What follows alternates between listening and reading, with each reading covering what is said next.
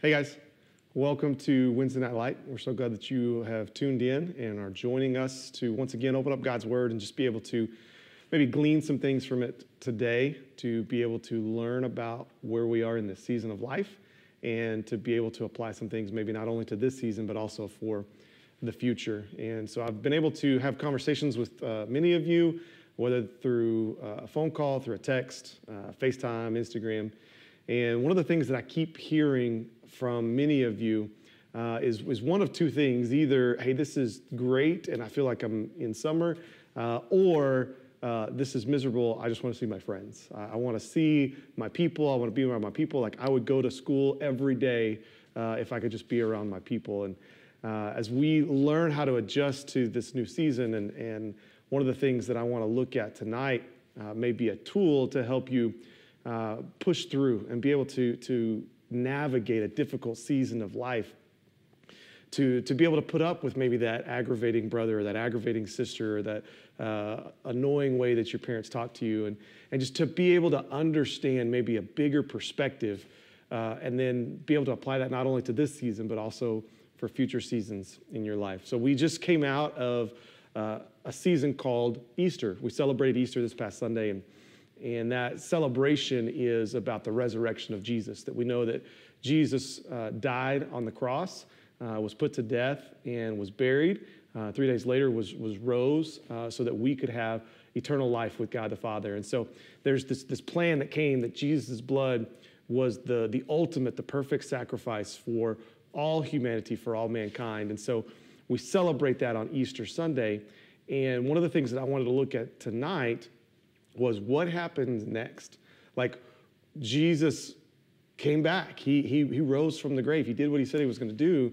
But what happened next? And what happened next ended up starting one of the greatest revolutions that the world has ever seen in introducing this idea of what we now call Christianity. I want to look at the book of Acts. So if you have your Bible, go grab it. Turn to the book of Acts. Right after all of the Gospels, Matthew, Mark, Luke, and John, begins the story of what happens next, what happens after Jesus. And so we look at some of these pages and begin to see some amazing things. So let's look first at Acts chapter 1, starting in verse 4. It says this. This is Jesus. These are the last words that he has with the disciples before he ascends into heaven. It says this, verse 4. And while staying with them, he ordered them not to depart from Jerusalem, but to wait for the promise of the Father, which he had said, "You heard from me, for John baptized with water, but you will be baptized with the Holy Spirit not many days from now." So when they had come together, they asked him, "Lord, will you at this time restore the kingdom of Israel?" And he said to them, "It is not for you to know times or seasons that the Father has fixed by his own authority." Verse 8, this is important. "But you will receive power when the Holy Spirit comes upon you, and you will be my witnesses in Jerusalem and in all Judea and Samaria and to the end of the earth." And I think that this is so important because Acts 1:8 helps us understand how it is that we're going to get through the things that we're going to get through, right? Like Jesus had been betrayed, arrested, crucified, beaten, put to death, and then he rose again. So the disciples are like, "Hey, when are you going to restore? Like, hey, lead us so that we can continue to follow after you. When are you going to restore the kingdom of Israel?" And Jesus says, hey, you're not going to know the answer to that, but what you are going to get, what you are going to receive is the power to be able to live, to walk this earth, to do the same things that I did while I was here on this earth. And that power is so important. Acts 1:8 is one of my favorite verses in all of Scripture. It says you will receive power. And this word, the Greek word there is the Greek word dunamin. And years ago, I heard a teaching that has stuck with me ever since I was probably 19 years old. And John Randalls, who is the father of our good friend at Waterfront Church, Zach Randalls, he taught on this, and it was so important to me. It was so life transformational to me. It's actually the reason that I have the tattoo that I have on my leg, talking about this power, talking about this might, talking about this strength that we would receive through the Holy Spirit. And so this word dunamin It comes from, or we get our English word from the Greek word dunamin, dynamite. And so it's that type of power, that type of explosiveness, that type of might to shape and change things is the same word that Jesus used when he described the coming of the Holy Spirit. And this is important because Jesus said, you will receive that type of power, the type of power and might to get through any situation, to come against any foe, to any opposition that comes against you. You don't need Jesus standing there by your side to fight your battle. Instead, the third person of the Trinity, the Holy Spirit, now lives in you, and now you have power through the Holy Spirit to face any challenge, any obstacle that life might throw at you. And so if you go on in Acts, Acts chapter 2 is when the Holy Spirit comes, that day of Pentecost. And when the Holy Spirit comes on them, they're moved and they're filled with the Holy Spirit. And it says that that Peter preaches at Pentecost. And on that day that Peter preached, 3,000 people came to know Jesus and believe in him and receive the Holy Spirit themselves. And so it's this mighty move that happens. And at the end of Acts chapter 2 is where we get this first picture of what the early church looked like. Acts 2, 42 through 47 gives us what they were doing. What did the early church do on a day-to-day basis when they gathered together? They prayed, they broke bread, they did ministry. All these different things happen. And so we see this picture play out. And then Acts chapter 3, we see them get back to work. And Peter and John are traveling at one point, and they heal a man. And then they begin to just walk through the city and live their life through the power of the Holy Spirit, doing mighty things and preaching the name of Jesus. And so then we get to Acts chapter 4. And this is where we're going to focus for a little bit, because Acts chapter 4, Peter and John get arrested because the Sadducees don't like what they're doing. They don't agree with the things that they see them doing there in the square and all these different things. And so Acts chapter 4, verse 1 starts with this.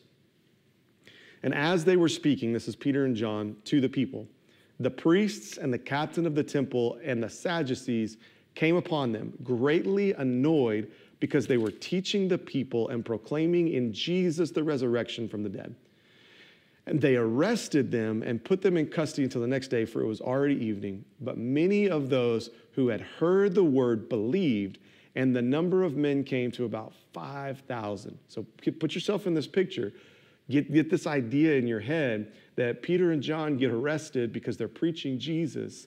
And so they say, hey, it's kind of late in the day, so we're not going to put you on trial yet. We're just going to put you in custody in the prison cell, and we'll come back and we'll deal with you in the morning. So as they take them away, there's this huge crowd of people, 5,000 people who have heard the word of God, believed that Jesus was the resurrection, and now they're standing in this place, and they begin to go like, hey, what are you doing? Like, those people didn't do anything wrong. Those guys were preaching the truth of who Jesus was.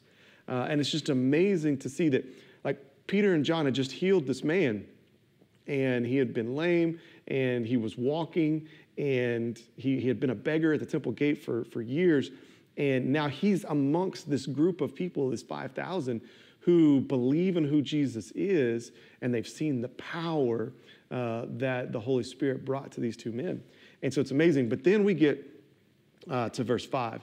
This is the next day, and they're going to begin to put them on trial. On the next day, their rulers and elders and scribes gathered together in Jerusalem with Annas, the high priest, Caiaphas, and John and Alexander, and all who were of the high priestly family. And when they had set them in the midst, they inquired. So they asked them this question: by what power or what name did you do this? Now, they're mainly talking about the guy who they had healed, the beggar who they had healed that was by the temple gate. And they're asking, hey, by what power did you do this? Is this from some type of demonic power that you're receiving this from some false god? And they said, by what power? And I love the fact that they use that word. I love the fact that they're asking them by what power, when we had just heard in Acts 1:8, the words of Jesus said, but you will receive power. Same word, this dunamis, this dunamai, this dunamin. By that power of the Holy Spirit, you will do great and mighty things. So when they get put on trial, the high priestly family, this court, this council that's been brought against them, ask them, by what power and by what name have you done these things? Well, Peter and John know what power they do it by. They know the power of the Holy Spirit that lives in them. And so look what Peter says, his response to them when they ask him this question. By what power, by what name did you do this? Verse 8. Then Peter, filled with the Holy Spirit, remember this is not his power, these are not his words, this is the Holy Spirit moving through him in a mighty way. With the Holy Spirit, filled with the Holy Spirit, said to them, rulers of the people and elders, if we are being examined today concerning a good deed done to a crippled man, by what means this man has been healed, let it be known. So he's going to tell them, hey, I'll tell you, let it be known to all of you and to all the people of Israel that by the name of Jesus Christ of Nazareth, whom you crucified, whom God raised from the dead, by him this man is standing before you well. This Jesus is the stone that was rejected by you, the builders, which has become the cornerstone. Like the whole founding piece, the piece that needs everything else is founded and can hold up by this one piece. This Jesus is the cornerstone that you rejected. He's become the cornerstone, and there is salvation in no one else, for there is no other name under heaven given among men by which we must be saved. Now, verse 13 is so good, and this is where it relates to us in so many ways. Now, when they saw the boldness of Peter and John and perceived that they were uneducated common men, they were astonished, and they recognized that they had been with Jesus.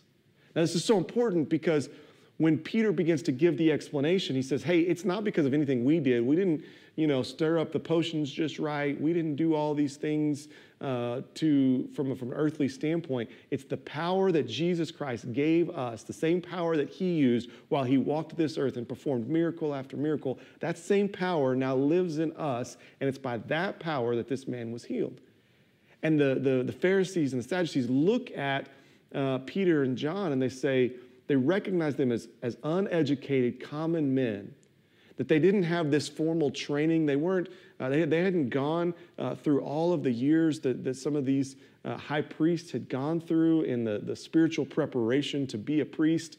They hadn't done all of those things. They had basic common education, yet their basic common education had seen flow through them the power of the Holy Spirit to heal this man. And it said because they saw they were uneducated, they recognized they'd been with Jesus. That the same words that Jesus was using, the same power that Jesus was using is what now these two men were using to heal the sick, to cast out demons, to love the poor, to feed people. Like the same things that Jesus was doing, now these two men were doing. And so they get kind of scared and they're not exactly sure what to do. And so they start threatening them. They said, hey, you can't say anything. We're going to let you go, but we want you to stop preaching the name of Jesus. We want you to stop preaching who Jesus was. And look at verse 19 after they're threatening them and saying, hey, don't go, don't say anything. Verse 19. But Peter and John answered to them, whether it is right in the sight of God to listen to you rather than to God, you must judge. So, hey, however you want to punish us, punish us.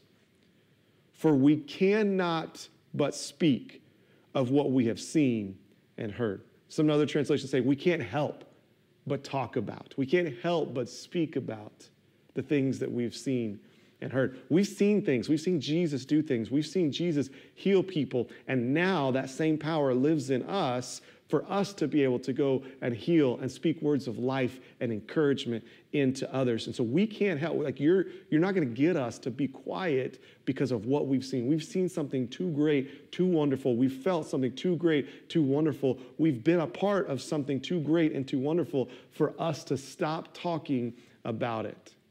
So do what you will. Arrest us, kill us, put us in prison, whatever that may be. Do what you will. But we're going to continue to talk about the things that we've seen and we've heard. And so they end up having to let Peter and John go. They can't hold on to them. They don't have a justifiable reason to put them in prison. So they threaten them. They threaten them with further punishment. But they end up letting them go. And all of the people begin to praise God for what he is doing in the life of the early church. And so our lesson that we want to take out of this today, this teaching that we want to understand of how do we get through the difficult things that we're going through. And the encouragement today is this, that you can get through anything that life throws at you, anything that the world brings against you. There is no pandemic, there is no illness, there is no sickness, there is no frustration that is more powerful than the power of the Holy Spirit in you. And so when we think about what power we live our life by, our perspective begins to change when we sit there and go, you know, I can get through this. Not by my strength, not by my power, not by me being good enough or strong enough or capable enough, but because I know what lives inside me.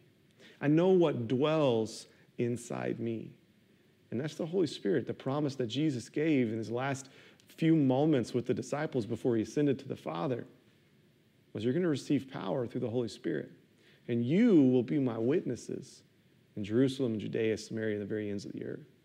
And so now we get to live in that same might and that same power. So here's what I want you to do.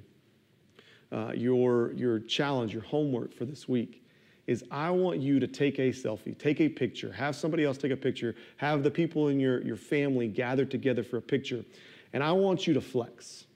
I want you to flex and take a picture, and then I want you to either send it to me or Abby or Michael in a text, or I want you to post it on your Instagram story. I want you to put it on Twitter. I want you to post it to Facebook, and I want you to put this quote on the picture, that I am powerful, not because of my own strength, but because of the power of the Holy Spirit who dwells in me.